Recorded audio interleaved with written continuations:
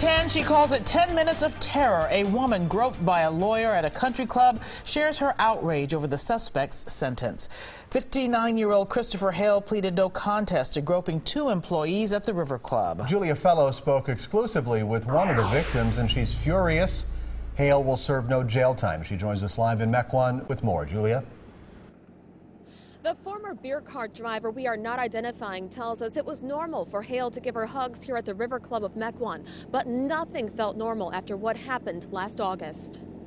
He asked me for another hug, and when he did, he moved his hands down and grabbed my butt. And then as I was kind of pulling away from him, he moved his hands up to my breasts. The woman named Victim A in the criminal case tells us Christopher Hale told her to be quiet and then continued touching her inappropriately. It was absolutely disgusting. Every single element of those 10 minutes are just stuck in my mind.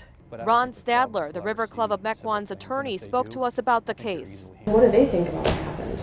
Well, they were pretty disgusted by it. But refutes how Victim A remembers how the club treated her. My boss essentially told me to go out and continue to serve this guy drinks. She came to them at the end of the day even. The victim's attorney showed us a $500 confidential settlement offered days after what happened. The member has denied liability but expressed deep remorse for the incident.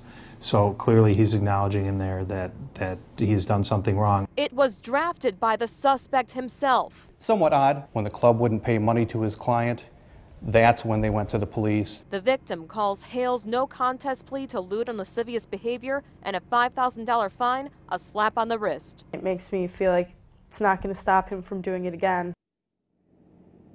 We reached out to Christopher Hale. His attorney tells us they have no comment beyond what was said in court during sentencing last Friday. Reporting in Mequon, Julia Fellow, today's TMJ4. Julia, thank you very much.